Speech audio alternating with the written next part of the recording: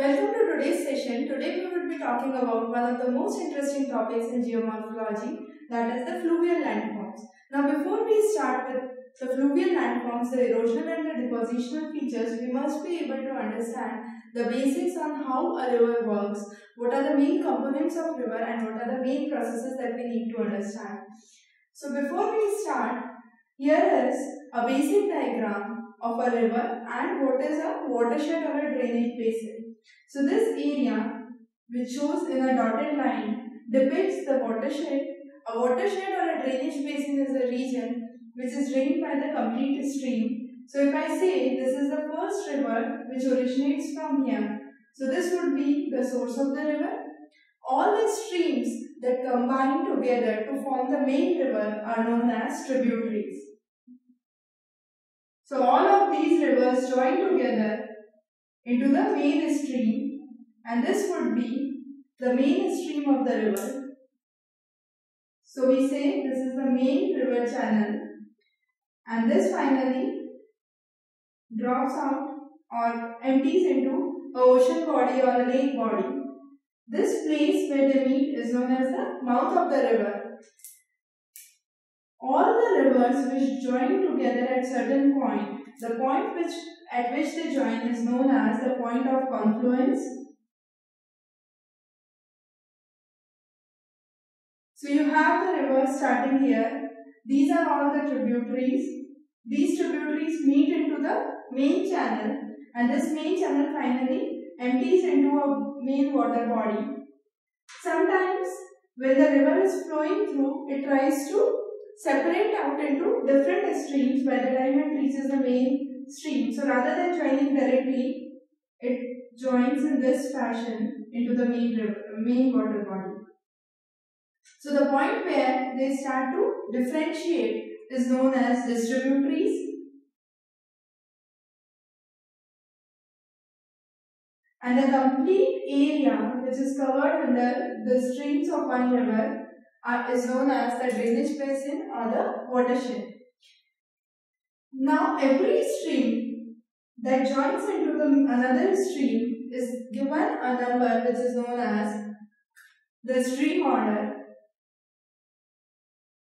This stream order is also known as the Stoller number after the name of the person who discovered this concept.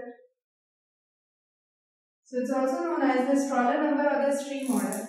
Now what is the basis of stream order and why do we need to study it? So stream order helps you explain the relative size of any stream or any water channel that is flowing through.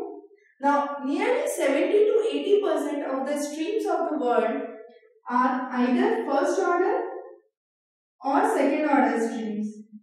So first order is the smallest order and second order is a higher order. We usually say it goes from first order to 12th order, and the magnitude of the 12th order is found in Amazon River, South America. Now what is first order or the second order stream? So first order is the primary stream that originates, which has no tributaries or no smaller rivers than that. So when two first order streams meet, it forms a second order stream. So you have first order and first order combining to form the second order stream. Now again, as you can see here, there are two first order streams coming in to form a second order stream. When there are two second order streams, so these two are second order streams, it meets to form a third order stream. Now, if there is another first order stream which is joining into a third order stream, it won't change the stream number. So, stream order would change only when two streams of equal magnitude or equal size will have a confluence. Then only you can have a stream order which is higher than the previous order. So, as the stream order increases, the size of the river, the flow of the river increases. So, I can say for a first order stream, say for let's example, this is the width of the river.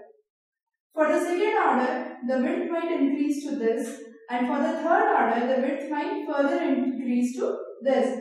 So as you move down and as the stream order increases, the size of the width of the river increases. Also, the adjacent canopy would increase. Now, as we can see, this is a third order stream and this is a third order stream. These two third order streams would join together to form a final stream which is of a fourth order stream. So, fourth order stream would be much bigger as compared to the first and the second order streams. So, this was something, the very basics or the very fundamentals of a river, the components of a river, the stream order or the Strahler number. Now, we will be talking about the river processes in today's class. Now, what are the various river processes? If we try to understand a river process into a very simple terms, we can say it works like a development of human being. So, from a childhood to adulthood to a kind of old age, the hierarchy. I am trying to explain the age hierarchy here. So here there is a child, then a youth, and then the adolescence and the youth stage, and finally an old age stage. Similarly, in case of the river, something happens which is very much similar to this. So it's the youth or the lower course of the river. Then you have the mature stage and finally the old stage of the river. Now how the things change from a youth stage to an old stage? When the river is in its youth stage, we can say it originates from glaciers. So let's say we take an example of river Ganga. It originates from Gangotri. So the origin from where the river is originating would be a youthful stage and finally draining into Bay of Bengal. So the point where it is draining out would be a phase of old age or a final stage, I should say. So the initial stage where you find the river originating from Gangotri, you would have a kind of features which would be much more turbulent in nature. So erosion would be predominant in the youthful stage. In the mature stage or the adulthood stage, I could say transportation is a predominant phenomenon.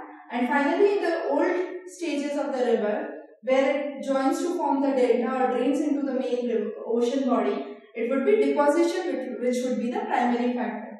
So we'll start with the first factor, that is erosion. Now, process of erosion can be simply understood by a very simple mnemonic, easy to remember, and that is CASH or cash.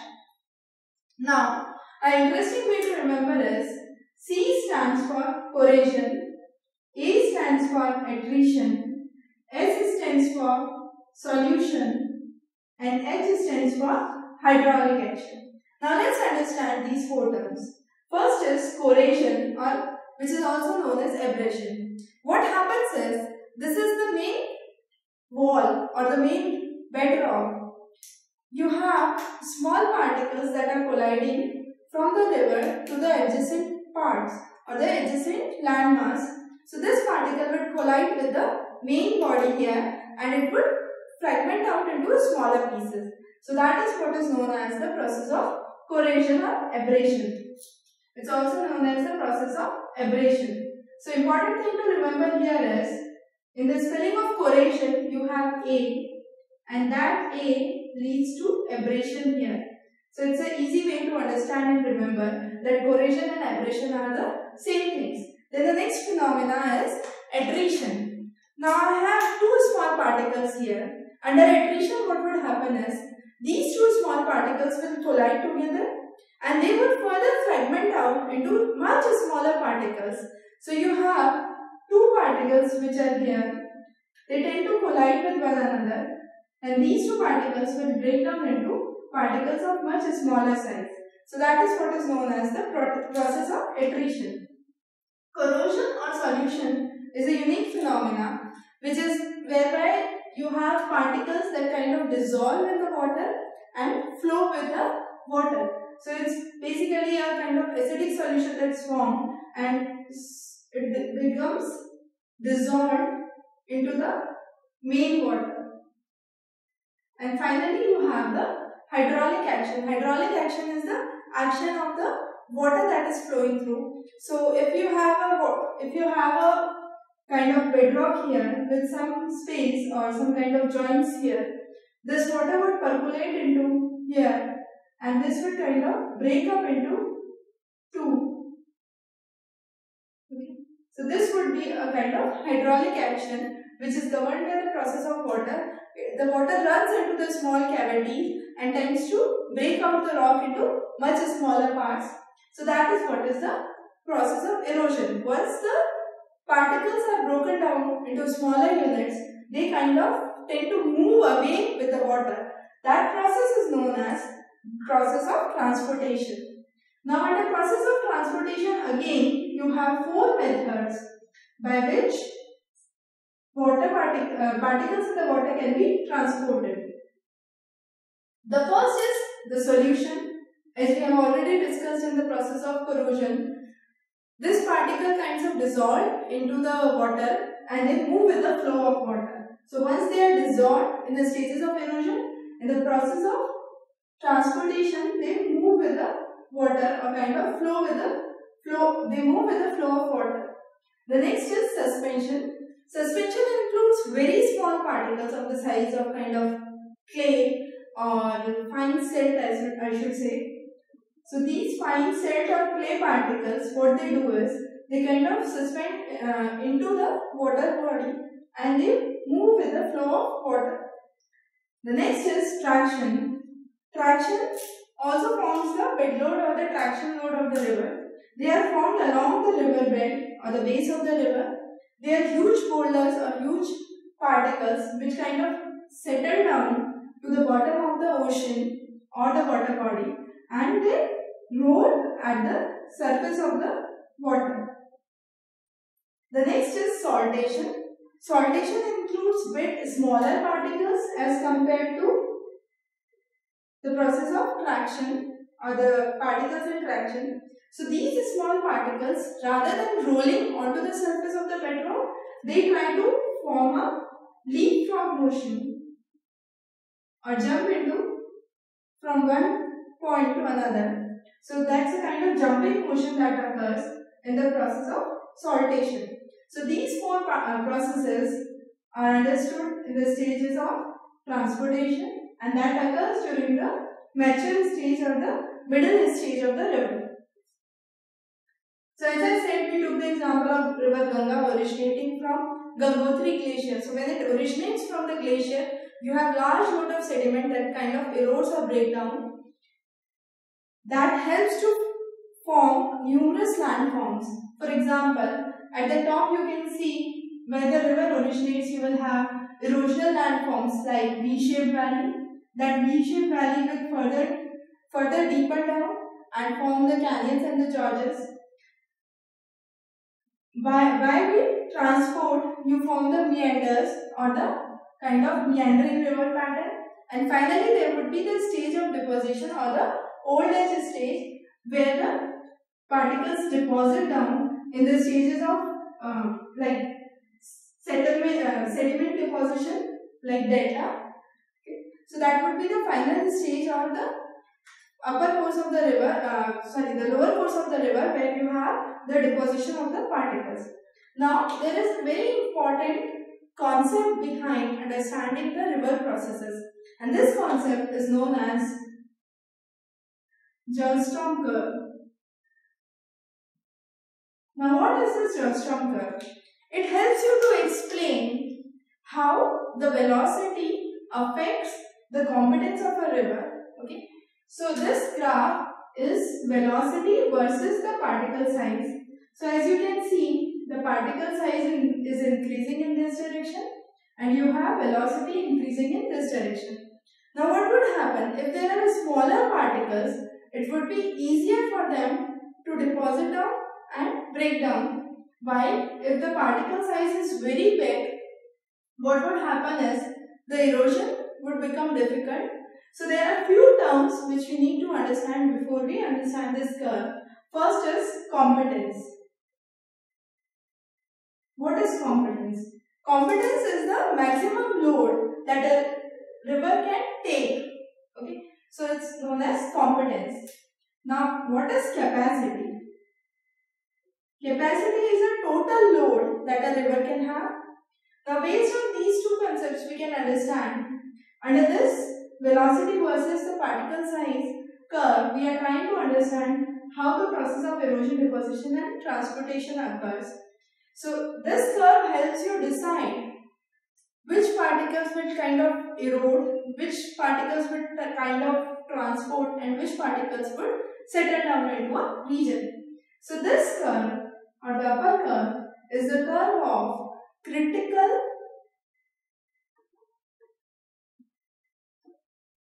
minimum velocity. So what happens is, we can say it's a critical erosion curve. So what happens here is the minimum velocity that is required to lift any particle up. Okay, so that would be under the concept of erosion. So this curve here would be known as the critical erosion curve, and this line here would be the critical deposition curve. Now what does this critical deposition curve means? Critical deposition curve is the maximum velocity at which any flow, at which the particles could be deposited at a particular flow. Now what happens basically is, the particles which are smaller in size will kind of erode. It would be easier to erode them than transporting them. Okay. So the particles which get larger and larger, it becomes difficult for them to move them. So a bigger size of the particle would require higher velocity to transport that particle. So as we have talked about the various stages, here is a brief recap of what we have done. So you have the early stage, the mature stage and the old stage. So the early stage, as we said, is the youthful stage or the upper course of the river.